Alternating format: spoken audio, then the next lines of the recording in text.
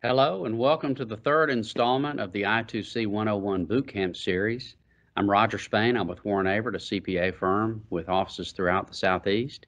I work in our group that provides outsourced accounting services, and I offer that again just so I know so that you'll have a perspective of where I'm coming from as we go through these discussions.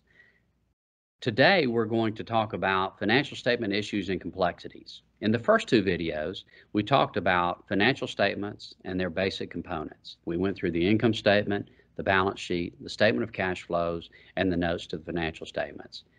Today, we're going to talk about, and this is fairly brief, we're going to talk about issues that relate to financial statements that might be complex or a little different as non-accountants start thinking more like accountants. And I'm sorry to wish that on anyone, but unfortunately, accounting is the language of business. So maybe it's applicable that everybody, and great that everyone can speak it.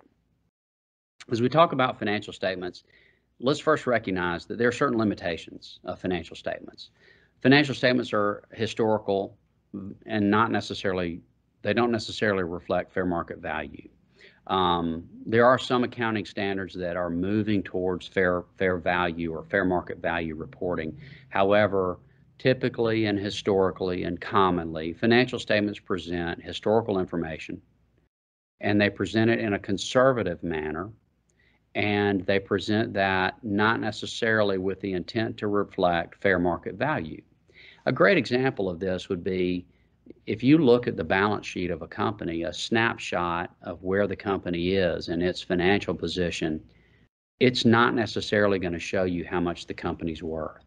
I give you a great example being there may be tremendous value in customer relationships that a company has. That's not reflected as an asset anywhere on the balance sheet.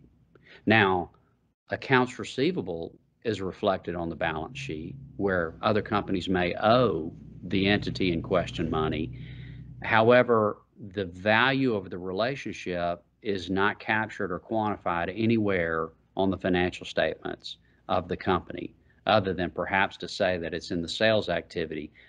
But there may be real value in certain customer relationships that's not recorded as an asset for the company. I mentioned conservatism, and the other issue that relates to financial statements is that it's limited to financial information. There's a lot of activity that may go on in a business that is very important relating to operating activities. And the company may measure and capture that in its operating metrics, and that may have a lot to do with the profitability of the company, or it may have a lot to do with its assets or its overall value. However, the financial statements are limited to financial information. It's not going to capture some of those other items that may generate goodwill or some of the other important operating metrics of the company that may show that the company's worth a lot, because maybe the company has come up with a much better way of doing something, and that shows up in its operating metrics, but it doesn't necessarily show up in the financial statements. Additional complexities relating to financial accounting and reporting there are four that we're going to go through fairly briefly. The first is cash versus accrual bases of accounting. It's most simple to think of activity within a business on a cash basis. If a company sells something to a customer and the customer pays for it, that's revenue. The company might also have to buy inventory that it's going to be selling, and when it buys the inventory that it's selling, that's a cost of goods sold, that's an expense. But in the real world, business is not necessarily conducted on a cash basis, and that brings into the picture the need for accrual basis accounting. I'll give you several examples to think of very briefly. If instead of selling for cash, the company sells whatever it is that generates revenue, it's sold that, and the customer is going to pay for that next month, the company then has an account receivable. But that's revenue because the company earned the revenue, it just hasn't collected the cash yet. So instead it has an accounts receivable, which is an asset that represents what it's going to be collecting. Another example might be the company may pay for its insurance in let's make up a time and say September, and that insurance policy is going to run for 12 months. Well, if it paid for 3 months, 12 months of insurance, and it did that 3 months before the December year end of the company, then the expenses for the insurance represent 3 months. And it has an asset where it has prepaid its insurance for the next year, or at least for 9 months of the next year. So when it wrote that check for insurance, it actually was writing the check and incurring expense for 3 months in the current operating year, and it was really generating an asset for prepaid insurance for the next fiscal year. So these are a couple of examples of some of the complexities associated with cash versus accrual-based accounting. We're probably going to spend a little bit more time discussing this. There's another video coming where we're going to get into some of the nitty-gritty of actually how to prepare financial statements. And we're going to talk about, unfortunately, we're going to have to talk about debits and credits and how all of that works. But we'll save that for the next video, so hang with me. And then if you want to dread that, you can dread the next video. So we'll get there, but we'll spare you for one more video. Another issue relating to financial statement complexities is non-operating transactions. In many cases, companies do have non-operating transactions. And to distinguish between the two, an operating transaction would be the sales that I was just referring to, where a company sells something and it has cost of sales, where it acquires the inventory and then it sells that inventory. Those are operations. Or if it's a service company, it generates revenue and it incurs payroll to pay for the people that are providing the service. Those are operating activities. Non-operating activities might include things that are outside of the normal operations of the company.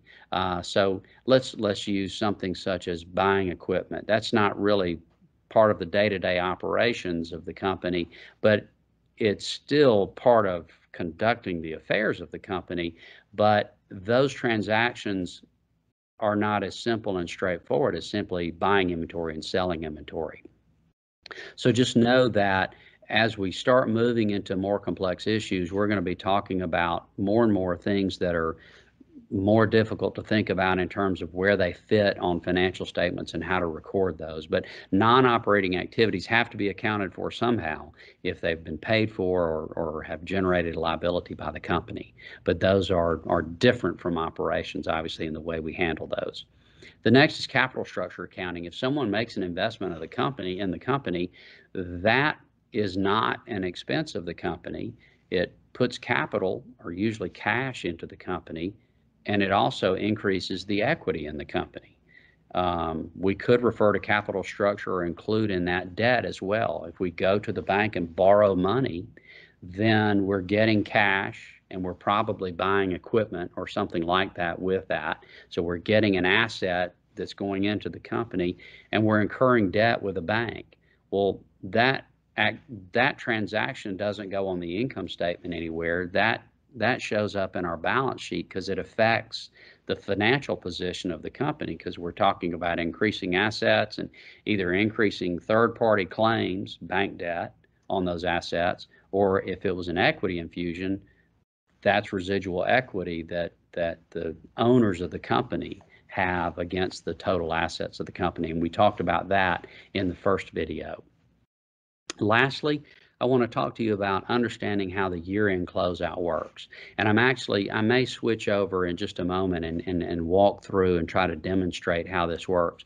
But I want you to think about the fact that when we talk about a company and its income statement and the fact that it has income and it has expenses and then hopefully net income, and not net loss, but hopefully net income at the end of the year,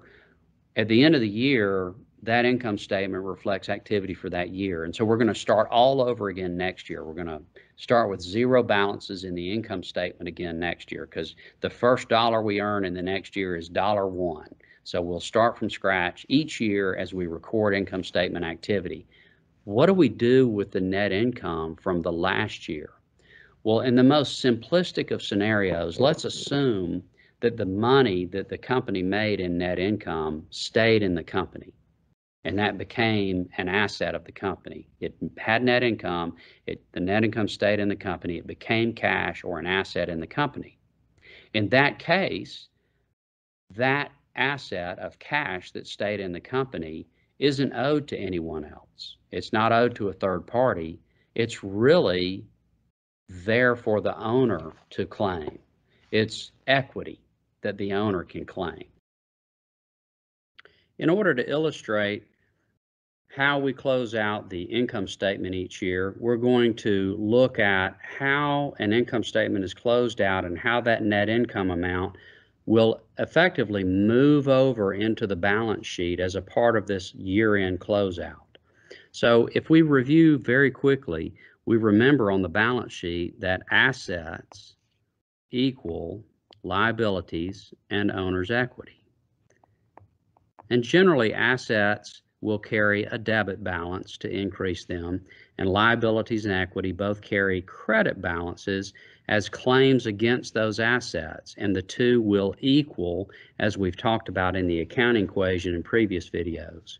We also know in the income statement, and we've discussed this in previous videos as well, that an income statement shows revenue, which we credit revenue when we receive revenue, and then we reduce that by expenses, which carry a debit balance as we recognize expenses, and that yields net income, which if we have net income versus a net loss for the year, that will carry a credit balance because that will mean that revenues were greater than expenses, with revenues carrying the credit balance, and therefore net income will also carry that credit balance. This becomes important in just a moment as we'll talk about this example. In our previous example, we talked about a business that might operate for a year and make a profit of $110 throughout its year. If that's the case, at the end of the year, the company has generated net income of $110. And let's, in this example, as we talked about a moment ago, assume that we as the owner left that money in the business, and therefore over here on the balance sheet, we've got $110 of cash that is an asset that represents the money we made throughout the year as revenues brought in more money than we spent on expenses by an amount of $110, which is the same as the net income. So that generated cash in this very simplest example of net income of $110 and cash of $110. Well, it's now the end of the year, and it's time to close out the income statement so that we can zero out all of the balances so we can start recording another year of activity.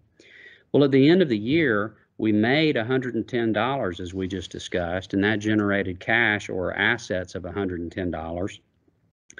And to who does that $110 belong? Well, it belongs to the owners of the company. It becomes owner's equity. So at the end of the year, we're going to take this $110 of net income that we made, and we're going to move it over into the balance sheet where we record that as the owner's claim against that $110 of cash of $110.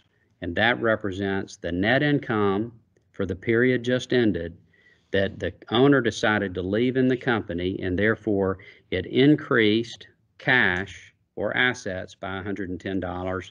And since the owner is the one who generated that and left the money in, and it's not owed to anyone else, we have also increased owner's equity by the same $110. Again, that's a very simplistic example to show how it is that we close out the income statement and move the net income over into the balance sheet as a component of owner's equity. Hope this helps.